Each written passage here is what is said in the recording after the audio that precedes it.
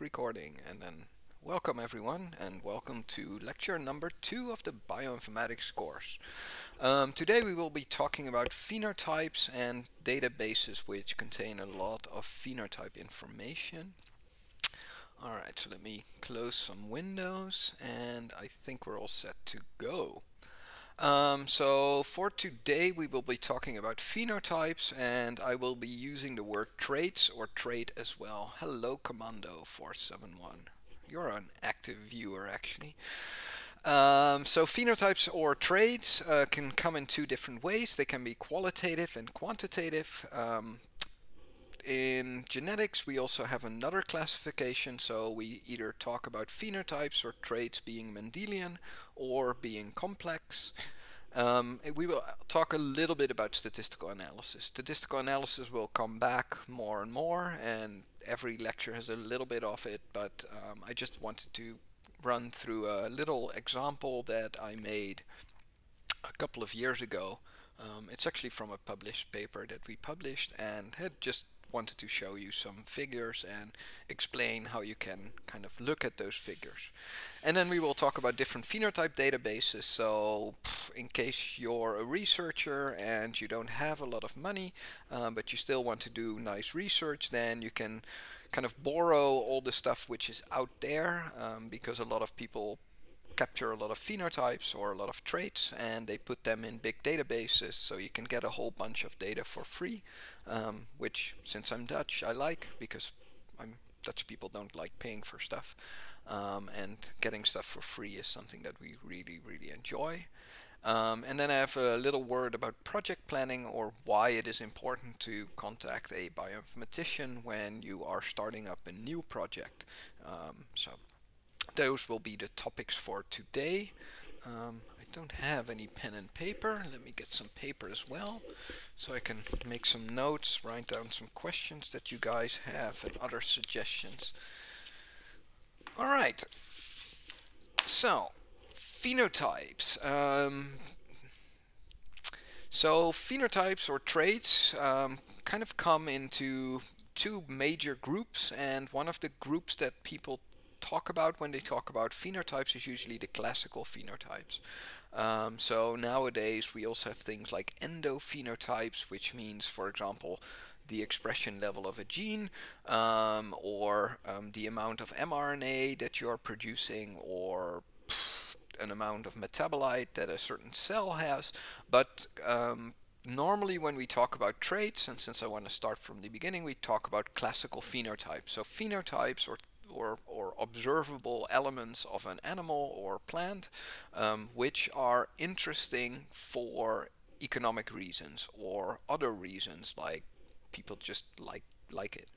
So very classical phenotypes are things like yield, so how much yield do we get from a certain plant, things like flowering time, so how much time does a flower need from being a little plant to getting its first flower. So generally flowering time can be defined as two periods. You have the periods until it from the seed to germination, and then from germination to flowering. So that's kind of the flowering time of a plant. But other classical phenotypes which have been well studied in genetics are things like human stature. So how high a person is, what is its BMI, and these kinds of things. And of course, all of these classical phenotypes have been used for many years as markers when you do plant and animal breeding, right? When you think about things like potatoes, the quicker a potato flowers, the quicker you can harvest the potato in the end. So planting potatoes which have a very short flowering time will in the next generation give you potatoes quicker. And the same thing holds for yield. If you have a cow which gives a lot of milk, so high milk yield, and then of course this cow you would preferentially breed compared to a cow which has a low milk yield. Alright, so the difference here, or the thing that I want to get across here, is that many of these classical phenotypes are also markers. So they are something which you can observe but are not the thing that you are directly interested in. So we'll get back to that in a couple of seconds. But why does a bioinformatician like myself concern myself with phenotypes? Well, here you see a picture by Lemnatech, and this is how they grow plants. So all of their plants are more or less on a conveyor belt system, and that means that all of these plants are scanned 2 or 3 times a day automatically in a little room, and all kinds of phenotypes are gathered from these plants, like how big is the plant, what is the color, how much water does it have, how do the leaves look, how many leaves does it have. And so there's a big amount of automation currently going on in in biology, and of course this automation means that there's more data to process, leading to a phenomenon which we call big data. And big data is one of these kind of buzzwordy terms in bioinformatics. Is like, what do you do? Well, I deal with big data, but big data can mean anything from a couple of 100 MBs to literally terabytes of data. But of course, when you're doing a system like this, so you're having plants which are on rails, which are photographed and scanned 2 or 3 times a day, and then of course for each plant you get a lot of data, like you get 2 or 3 pictures, you get some machine learning output, like how many leaves does it have, and all of these things have to be stored in a database, and then in the end statistics has to be done on all of this data that you have gathered. Don't forget recording. No, I'm recording. We're already like 6 minutes in, so that's fine. Thank you, Commando, for reminding me. I think it's more important to remind me after the breaks. After the breaks, I generally tend to come back and just ramble on the next slide.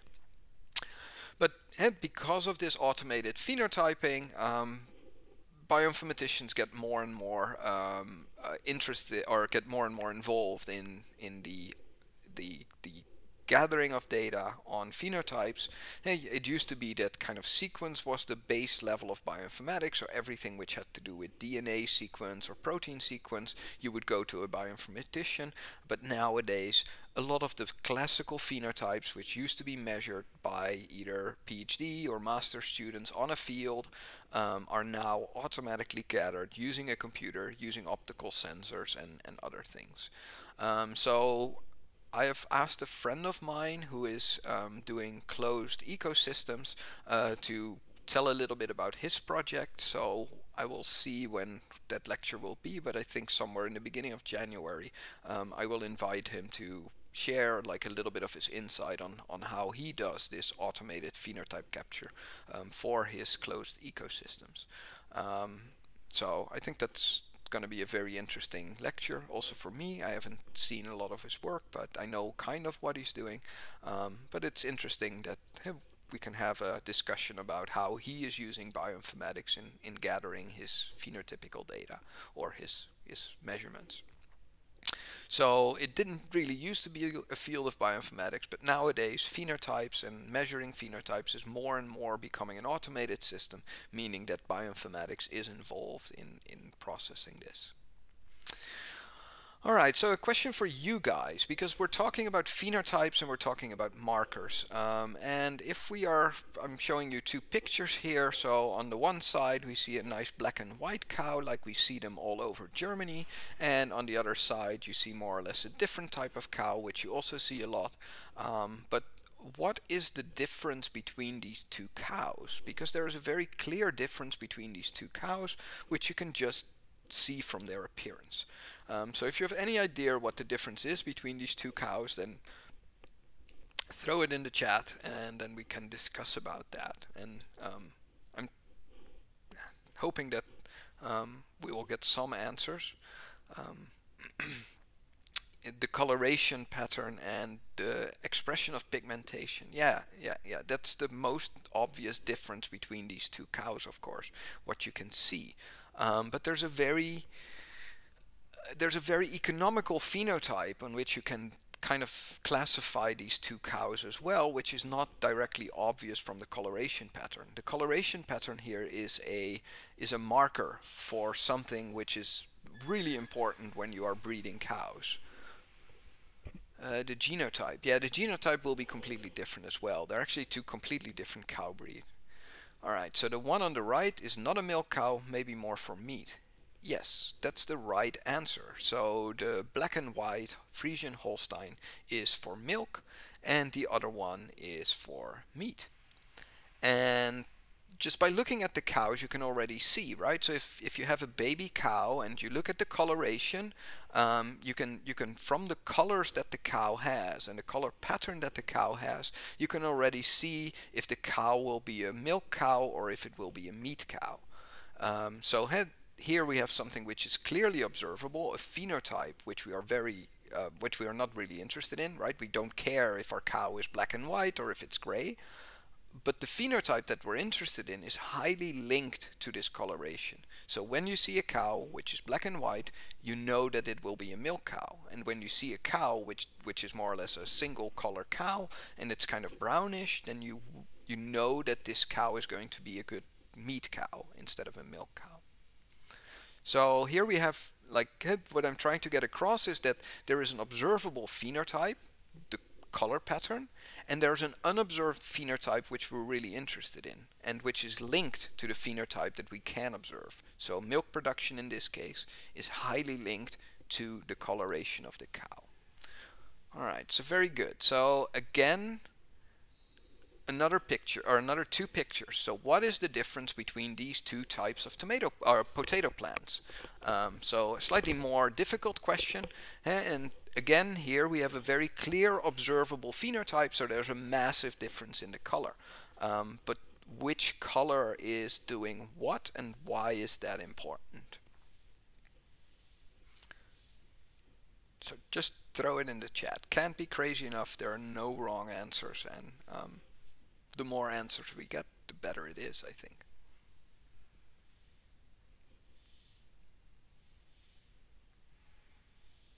I should have taken a picture of two fish, because there's a lot of people from the fish department that are following the course, so coming with potatoes might have not been the best when there's not a lot of people that are interested in agriculture, but more people are interested in fish.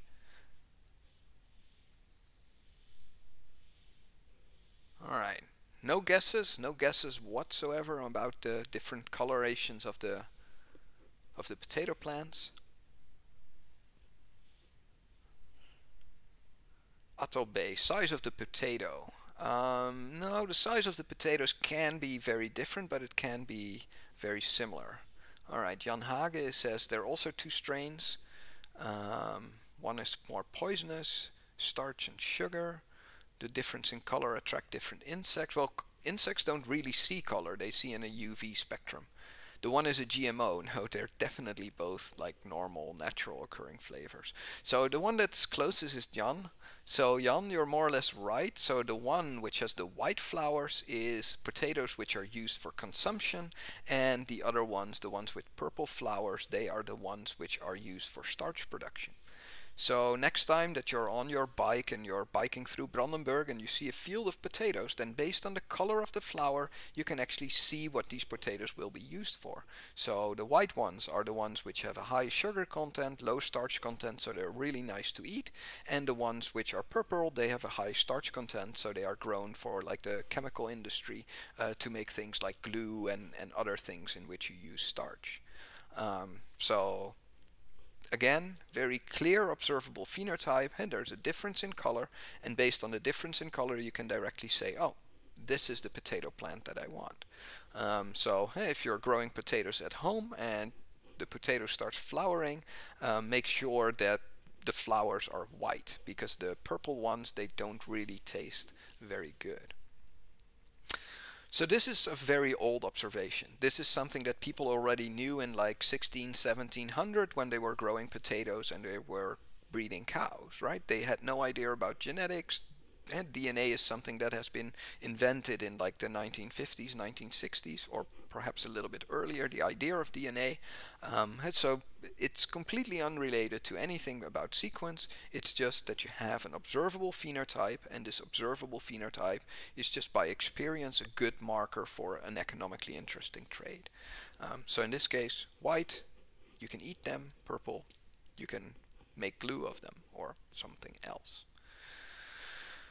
Alright, so here we've been talking about phenotypes and how phenotypes can be markers. I want to take one step back and first describe phenotypes as being as when we talk about phenotypes, there are things which are qualitative properties, which are properties that are observed but are generally not measured with a numerical result. So, for example, a piece of meat tastes good, or it has a really nice texture. And these things you can generally not really quantify. You can say, well, this piece of beef is this many kilograms per square meter, or these kinds of things. Hey, you can only put a qualitative measurement on it. So you can say this is a good quality or this is a bad quality. And on the other hand, we have phenotypes which have a quantity property, and that those are properties, so quantitative traits which have a magnitude or multitude. So something that you can measure, like color, which has like an RGB value or another type of definition of color. The same thing holds for things like height. Hey, you can say, well, I like people who are big, or I don't like people who are small, but something like height is per definition a quantitative phenotype because it has quantity properties, meaning that you can measure height in either meters or centimeters, and you can use this numerical value to compare two things. So when I talk about quantitative and qualitative things, there's always something that requires discussion. So let's just go through the list and say if something is a qualitative or a quantitative trait. So something like high fat milk yield, just throw in chat, is it quantitative or is it qualitative?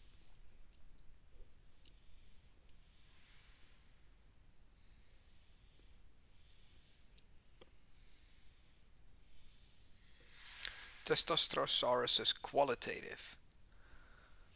Well, if you would say that high is good, then it is quality, right? But in this case, it's really a quantitative thing. You can quantify how much fat per kilogram milk is there. No, don't be sorry. Just it's good that you throw in some suggestions, right? That like I said, there's no real wrong answers. But in this case, I would say that high fat milk yield, so is something that you can express as a numerical value. You can say I have this many units of fat over this many units of. Now, don't be mean, Ethelby. If you say high or low, then it's a quality. Yes, yes. So if you would say that fat milk yield is quantitative and high is good or bad, then hey, you might want to. And normally when we talk about these things, high fat milk yield is generally having good qualities for cheese making or bad qualities for cheese making. So then hey, you would put a quantitative trait, has something that you can measure, but then you would put a quality on there. So meat structure. Let's go ahead and get some suggestions.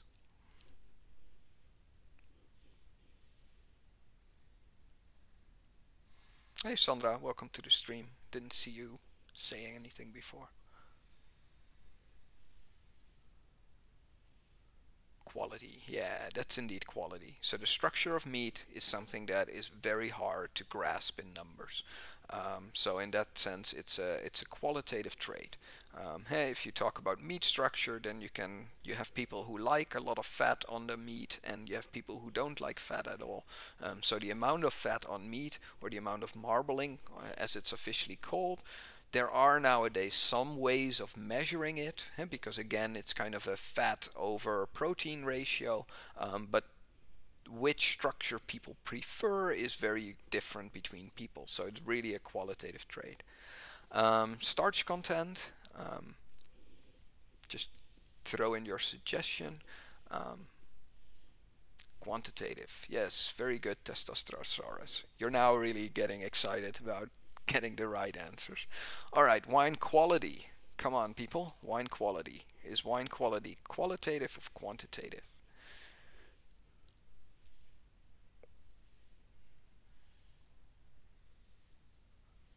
Okay, so in this case, Alexander is right. It's actually both. Wine quality nowadays is a quantitative as well as a qualitative trait, because in the old days it used to be a very qualitative trait, so there would be some guy who has a degree in phenology that would taste the wine and then would say this is good wine or this is bad wine. However, nowadays all of this wine tasting is more or less done by robots. So the wine is just put into a machine and the machine then says, I'm giving this wine a score of 7.3, and then the next wine that it puts in, it gives a score of 6.8. So the qualitative trait of wine quality has been changed into a quantitative trait by being able to measure all kinds of these properties from this wine. And so the robot, it analyzes the wine, and then based on its analysis it gives us a quantitative score. So wine quality used to be qualitative. Now it's definitely a quantitative trait, because the measurement is not really done by people anymore, but it's really done by robots. Alright, so last two, I think we can do that in one go. So flowering time and racing time, quantitative or qualitative, just throw it into the chat and then we can see. Alright, so I see quantitative,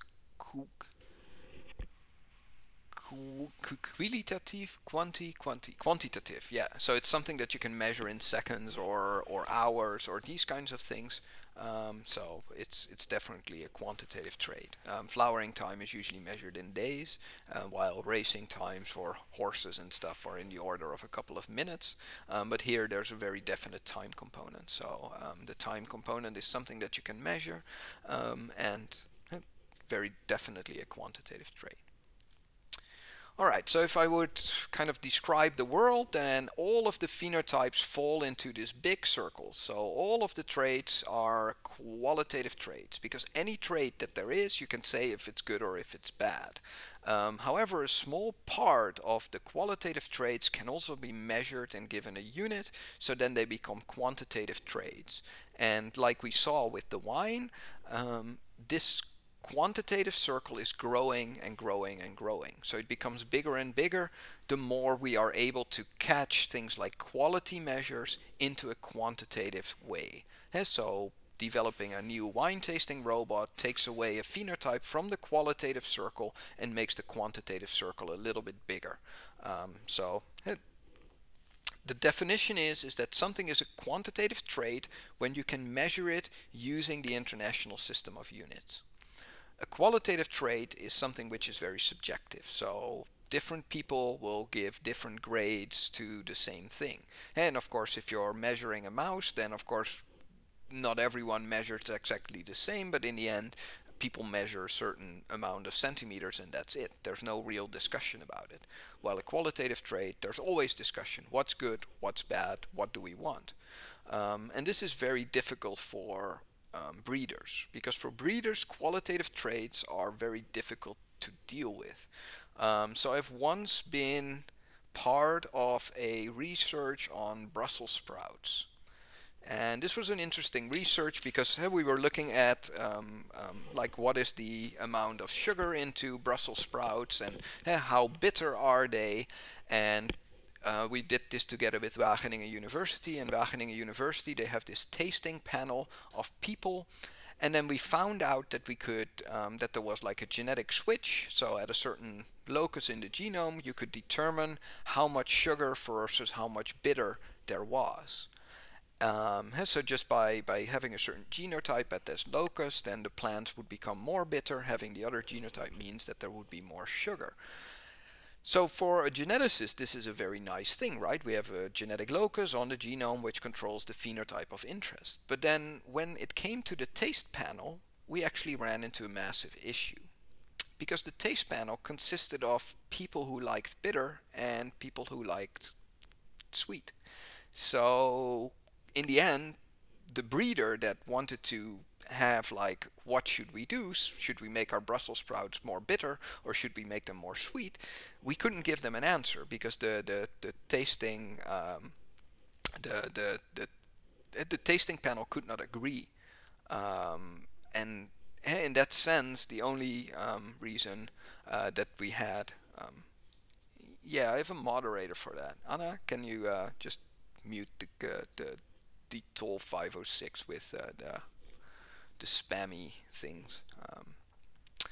So, like the moral of this story is, sometimes you can have a really nice qualitative trait. Or you can have a really nice quantitative trait. You can measure how much sugar there is. You can measure on how bitter it is. Um, but in the end, if the experience of the user is qualitative, so if they are wanting sugary Brussels sprouts, or if they're wanting Brussels sprouts which are very bitter, then in the end you cannot decide. The only thing that we could advise the breeder is that they should sell two types of Brussels sprouts. One which is more sweet than the current ones, or they should sell another type which is more bitter than the other ones. And then they could have like a genetic difference between the two species. But then the breeder said, no, we can't do that. We can't have a double investment and buy twice the amount of space in the supermarket.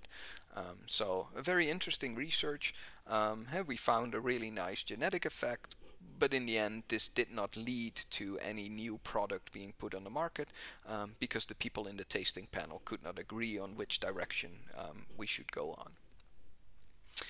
Alright, so another kind of definition which is in quantitative and qualitative traits is that you can have a Mendelian trait. So Mendelian means that there's one gene or genetic locus involved in controlling your phenotype. So something like dwarfism is a Mendelian trait, right? There's a single gene, and if that is broken, then you become you have like a limited growth. But not all types of dwarfism actually are Mendelian traits. And there are complex traits. So complex traits just means that there are two or more genetic loci involved in making the phenotype, or expressing the phenotypes. So most phenotypes that we have, that we are investigating nowadays, are complex phenotypes, because almost all Mendelian phenotypes have been found or have been defined.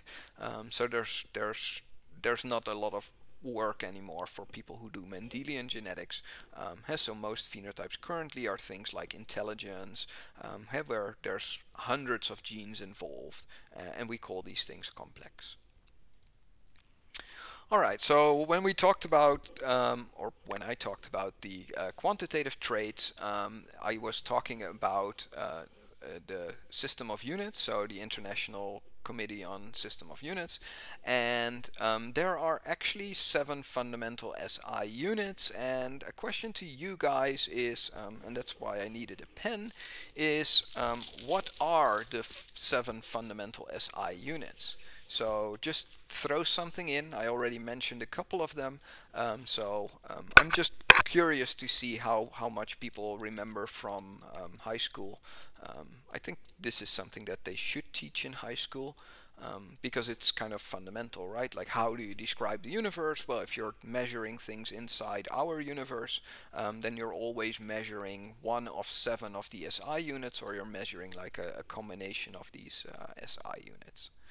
So, alright, so we have mole, Kelvin, meter, and kilogram, and then we have time in seconds.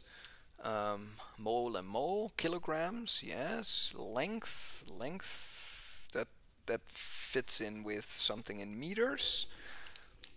So there's two things, right? There's the unit, and then there's the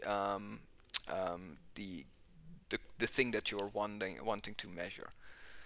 Candel. All right, we just put it on the list. So now we have mole, Kelvin, meter, kilogram, time, length, and candel. So that's 1, 2, 3, 4, 5, 6, 7. So we should have all 7. Mass. Yeah, so mass is something that you would express in kilograms. Light. Yes. Alright, so the 7 fundamental SI units as they are defined are length, and length is officially measured in metre, not meters, but metre. We have mass. Mass is measured in kilogram. We have time, which is measured in seconds. We have electric current, also measured in ampere. We have thermodynamic temperature, which is measured in Kelvin. We have amount of substance, which is measured in mole. And we have luminosity intensity, which is measured in candela, or CD. And these are the only 7 fundamental SI units that are there. And we owe these to the French, except for one. And do you know which one is not a French unit?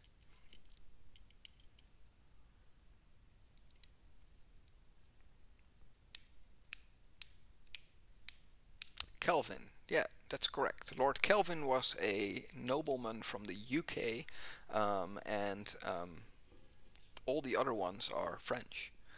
And the reason why the French came up with this standardization system is actually quite an interesting story, and it has to do with the fact that France traded with countries like Spain and Germany and the UK and Holland, and the problem there was that everyone was using their own units. So something in an old measurement would be a hand or a foot, and of course an English foot used to be different from a Dutch foot. So that would be a massive issue if you would do trades, because you would expect like a certain amount of stuff and you would only get like 2/3 of it, just because the guy that you bought it from had a certain different understanding of fundamental units. So the French were the official kilogram is located in France. Yes, the kilogram is defined as a block of platinum, I say. It's kind of a block of metal somewhere. And there are actually 6 kilograms scattered around the world. One of them is still located in France, somewhere near the Eiffel Tower. And they recently, or like a couple of years ago, they brought all the 6 official kilograms back together, and then they figured out that all of them had a slightly different weight. So if you would weigh them, then they would not be the same weight anymore. Well, originally when they were made very accurately, and had, there is a problem in this having something define a unit. But the kilogram is a physical object which is located in France. There's 5 more or less backup kilograms scattered across the world, but these all weigh a little bit different. So the current idea is to redefine the kilogram as not being a kilogram anymore, but to define it as a cube of silicium atoms, or not a cube, but a sphere of silicium atoms. And since silicium has a known molecular weight, and if you have a sphere which is a perfect sphere, you also know how many mole of substance is in there, then you can define that as being the kilogram. So there are some ways of kind of redefining these units, but the kilogram was the last unit to go from a physical object definition to a molecular definition. And things like seconds are based on the amount of vibrations of a quartz atom, and these kinds of things. And luminous intensity is as well. But all of these units are thanks to the French, because the French were sick and tired of being scammed over during trade, because hey, if they would trade with a Dutch guy, they would get like less than they would expected, and if they would trade with a Spanish guy, then the prices would be too high, because the Spanish guy would have a different definition of what is a kilogram in a way. So after the French got screwed over enough, they actually decided, we don't want that anymore, and we're just going to standardize everything and force everyone to kind of use our system, which kind of worked out for them. Alright, so enough about the fundamental units. So let's go into some more genetic aspects. So let's talk more about Mendelian, where there's one genetic locus, and talk more about complex traits, where there are 2 or more genetic loci involved. And of course you can kind of mix and match this. You can have a qualitative trait, which is Mendelian, but you can also have a complex qualitative trait. And the same thing holds for quantitative traits. You can have quantitative traits which are complex, and there are quantitative traits which are Mendelian, of course. So, alright, so when we go back and we talk about phenotypes, or we talk about traits, then of course the first guy that you have to talk about is Gregor Mendel. So Gregor Mendel was a German monk slash scientist who was really interested in how phenotypes are transferred from parents to offspring.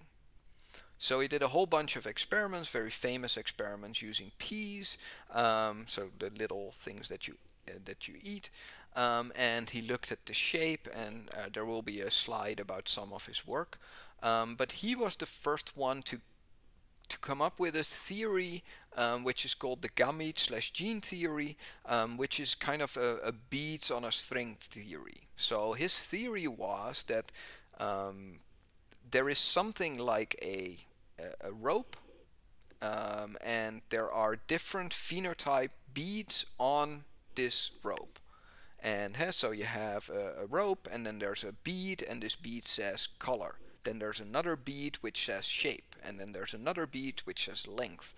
And his idea was that if you have parents, then both parents come with a string of these beads, and then when they create offspring, parts of these beads are transferred from the parents to the offspring. So, and this was a relatively new theory, especially because in this time the leading theory on how people got pregnant was still the homunculus theory, which was the idea that in the sperm cells of men there were like little people which would then grow inside of a woman. So hey, he was the first one to kind of ignore all of that and say, no, hey, we have phenotypes, and phenotypes are more or less attached to each other on a string, and when parents mate, then these beads, they get mixed and then passed on to the children. And with that, he could explain, for example, when you have two people, so a pair of parents of one which is small and another one which is really big, why the children tend to be kind of the average between the two parents. And because he would say, well, no, then you have a small bead and you have a big bead, the child gets both beads, so that is why the child is kind of half of what the parent is. And that was his theory, and he had some data to back it up. Although most of this data we know today is probably a little bit polished, so it's not perfect. But he had some good data to at least back up his theory of genes and gametes. So he called these beads on a string, the individual beads were called genes, and a whole string of these things is called a gamete. So a gamete is a combination of different phenotypes, more or less what we today would call a chromosome. But in his theory there was only one chromosome, both parents had one chromosome, and the child got a combination of both chromosomes from the parents.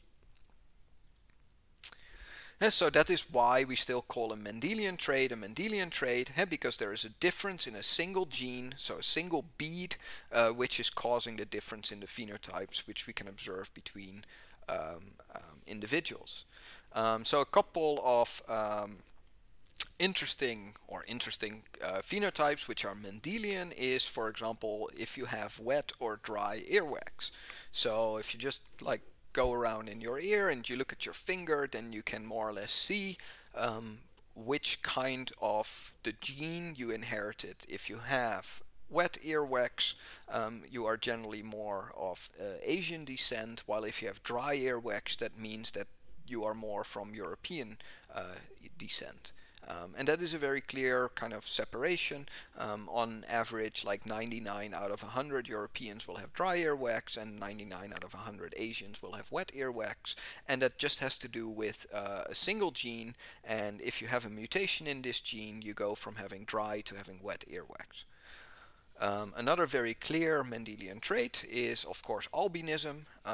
So if there's a single gene which causes melatonin to be produced, which gives you your skin color and also gives you the color of your eyes. And if this gene is broken and you can't make the melatonin, then you become an albino. So you have white hair, white skin, red eyes, and that's just because there's one gene which is normally active that is broken. Another one which is pretty Mendelian, not always, is brachydactyly. So brachydactyly means having 6 fingers or having 4 fingers on a hand, and the number of fingers is Mendelian inherited. So if both of your parents have 6 fingers, then you will have 6 fingers as well, because there's there's both parents have broken genes, so the chances of you getting a functioning gene is almost zero. And then one of the most interesting one is the ability to taste phenylthiocarbamide, which is one of the main components in Brussels sprouts. It gives the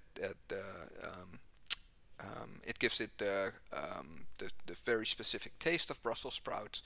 Some people are not able to taste it and they like Brussels sprouts. Some people are able to taste phenylthiocarbamide and they are not able to eat Brussels sprouts just because the taste of it is very chemical.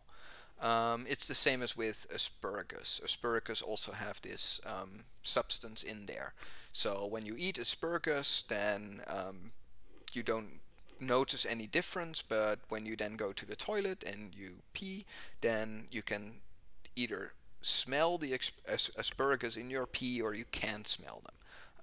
And this is kind of a one-to-one. And this is again a single gene on the genome, which gives you the ability to smell or taste this chemical. If this gene is broken, then you can't, and there's just a single gene.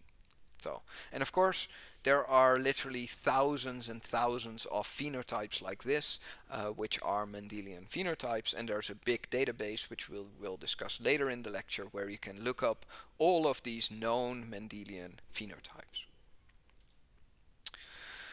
So if we look then at a cross diagram, right? So hey, I told you that if both of your parents have 6 fingers, then you're very likely to end up with 6 fingers as well. And then we are usually referring to these things as cross diagrams. So here you see a cross diagram when we are talking about a single gene. So in this case, we have a gene which comes in 2 forms. So we have the A form, the big A, and we have the small a. So you can, for example, imagine that big A is the ability to smell or to taste. Let me look that up. Phenylthiocarbamide, and the small a is you are not able to. So you have a phenotype or you don't have that. So when you look at your mother and you look at your father, of course nowadays we know that your mother has 2 chromosomes and your father has 2 chromosomes. So your mother has 2 copies of the gene, your father has 2 copies of the gene. And this is more or less the default crossing scheme. So here we have a mother which has 2 copies, so she has the ability to taste, and she has another gene which does not work. Your father has a gene which works and another copy that doesn't work. And then here we see the resulting possibilities. So you see that there are 3 possibilities in the children. So either the children have 2 broken genes, they have 2 functional genes, or they end up being similar to the parents, meaning that they have 1 functional gene and 1 broken gene. Which is the same as the parents, because here the mother has 1 broken gene and 1 functional gene, and the same as the father. So I hope that I'm explaining this, because it will be more complex, and I have a question for you guys about kind of these cross diagrams as well, because I think it's a very useful tool of understanding genetics. The thing which was before on the board was a big cross diagram from 4 different parents, just so that I could work on a project where we had 4 different parents, which we mixed, so 4 different mice. And so if we're talking, for example, about mixing flour, so again we see the cross diagram here, and here we see the parental genotype. So here we see that the mother has a white gene and a red gene. Here the father has a white gene and a red gene as well. And then there's 2 things that can happen, because in genetics, either phenotypes function in an additive way, so that means that when you have a red gene and a white gene, then the flower will be pink. Of course, when you get 2 white genes, you will be white. When you get 2 red genes, you will be red. However, this is called additive inheritance. So it means that there's just a mixture of the 2 genes, so the phenotype will be in between these, the phenotype of the parent. Then we also have dominance, and dominance means that one of the genes is kind of overcompensating for the other one. right? So, for example, if you have a dominant red phenotype in this example, and then of course the heterozygotes, they will have inherited one white allele and they will have inherited one red allele. But in this case, of course, since the red phenotype is dominant, if you have a single gene working, you will get the red phenotype. And this is a very basic phenomena where sometimes you have to have two broken genes before a certain phenotype shows. And that is also the reason why sometimes children can be affected even though both parents are not affected. Alright, so additive. So in additiveness we see, of course, the standard Mendelian inheritance pattern of 25% red, 50% pink, and 25% white offspring. Well, if we have dominant phenotypes, then we have 75% of the offspring being red and 25% of the offspring being white. And this is all still Mendelian theory, and this was all invented long before 1900. So this was well known that if you had phenotypes, that some phenotypes inherited in an additive way, and other phenotypes, Mendelian phenotypes, would be inherited in a dominant way. So the question that I always ask the people here: how do the parents look? And if we first focus on this crossing scheme, what are the colors of the parents? So what is the color of the mother and what is the color of the father? So that's a question to you guys. Just throw it in the chat. Will it be red, will it be white, or will it be pink? What is the color of the parent? Alright, Alexandria. Pink. Yes, so very good. So in this case the parent will be pink. And that is of course because when you mix a red allele with a white allele, you get a pink color. So here the parent will be pink. And in this case, the other crossing scheme, how will the parent look?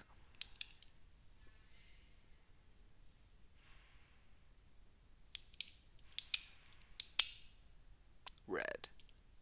Very good, because the red is dominant. So if you have only one red allele, you will be red. So they look like this. This is a pretty hard question already. Like, many people are kind of tricked by this because like they always think about two of the gametes, but they never think about the phenotype of the parent.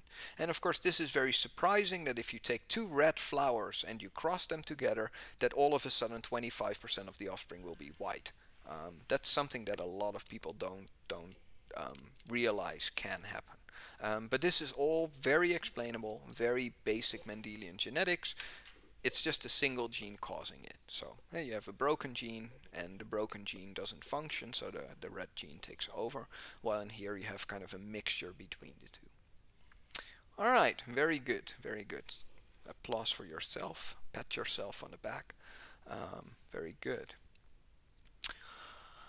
Alright, so it's now almost 2:50. So let's do like 2 more slides and then we'll take a little break.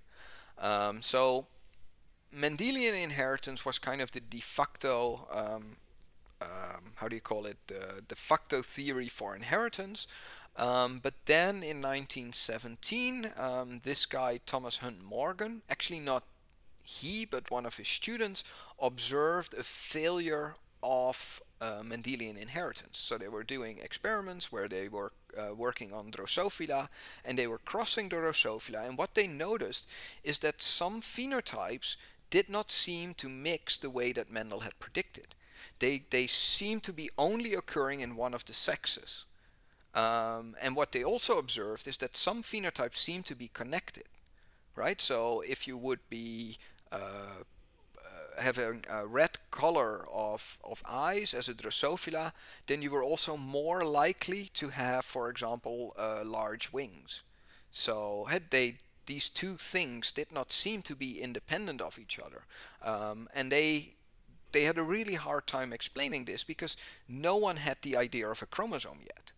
So since DNA wasn't known yet, people did not know how stuff got inherited from parent to children, but they did see that there was something which was sex specific, so it only occurred in females, but never occurred in males. And they had this observation where they saw that some phenotypes, like hey, when you think about this beads on a string thing, it seemed that this string, some beads were closer to each other than other beads on this string. So their observation was a very observation that they did based on thousands and thousands of Drosophila that they had. And Thomas Hunt Morgan is generally credited for launching the idea of a chromosome, so that there is not one string with beads on there, but that there are multiple strings with beads on there, and that one of these strings is determining your sex. So this was a revolutionary idea long before DNA was invented. They know that DNA more or less existed as a chemical substance, but they had no idea that it was the fundamental carrier of genetic information. And so Thomas Hunt Morgan actually developed his theories of chromosomes and linkage, and used that to start making a genetic map using Mendelian phenotypes. So what they did is they measured the traits in the parents, then they measured the same traits in the offspring. So they measured, for example, 5 different phenotypes, like the size of the eyes, the color of the eyes, the length of the wings, the size of the feet, the size of the abdomen. And then using these measurements from parents and children, they started calculating how often they co-occurred and how often they did not co-occur. So that led to this, and that led to the first genetic map of Drosophila, and this is also why the unit of inheritance, or the unit of linkage between two phenotypes on a chromosome, is called a centimorgan, or a morgan, because of his invention that phenotypes are linked to each other, and that some phenotypes occur only in one of the sexes. So this invention is the first observation that they had was published in 1917, and they started doing experiments, and then they did, for example, they have the white eye gene, which causes white eyes in Drosophila, and then they have a gene which causes miniature wings, are located on the Drosophila X chromosome, right? So they figured out that only females had a not only females, but so this was their hypothesis, and then they crossed a female white miniature, right, which has a WM/WM gene, with a wild type male. So the male had W plus, which is just big W, meaning normal eyes, normal wings, and it had a Y chromosome. And then what they observed is when they crossed this genotype with this genotype, so the genotype of the female with the genotype of the male, then they saw that males were wide-eyed with miniature wings, so WMY, while females from this cross were wild type for both eye colors and wing size, so they had their inheritance. So males, of course, when you cross a female, it always, when you get a male out of it, it always has the Y chromosome from the male, so it cannot be anything else than getting the WM allele from the mother, right? So wide eyes, miniature wings on the males. However, females were wild type for both eye color and wing size, so W plus, M plus, W and M. So the question here, is this a dominant or an additive inheritance? Alright, so Jan Hage said dominant. And why do you think it's dominant, Jan? Alright, now more people are chiming in saying that it's dominant. Good. So can anyone explain to me why they say it's dominant?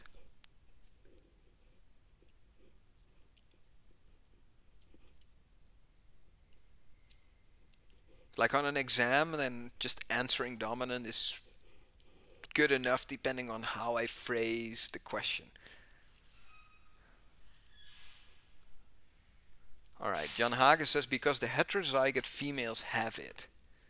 Yes, so in this case, if you have a single functional wild type allele, like W plus, right, then you get the dominant, so the W plus is dominant over W, and the M plus, so the miniature wings, the the standard wings are dominant over the miniature wings. So indeed, having one functional allele gives you the wild type. And there's no in between, so it's not that one of the eyes is white and the other one is black, and it's not that one of the wings is small and the other wing is big. So this is a very clear indication of a dominant gene effect, where having a functional gene makes it so that the phenotype of the non-functional gene is completely gone. Alright, so let me do one more slide. Yeah, so they did more breeding experiments, but I think we should take a break first, and then we'll come back and we can talk more about dominant and hemizygous and recessive genes. Alright, so let's take a 10-minute break. I will be back at 3:05. And someone remind me to start the recording when I get back. Alright, so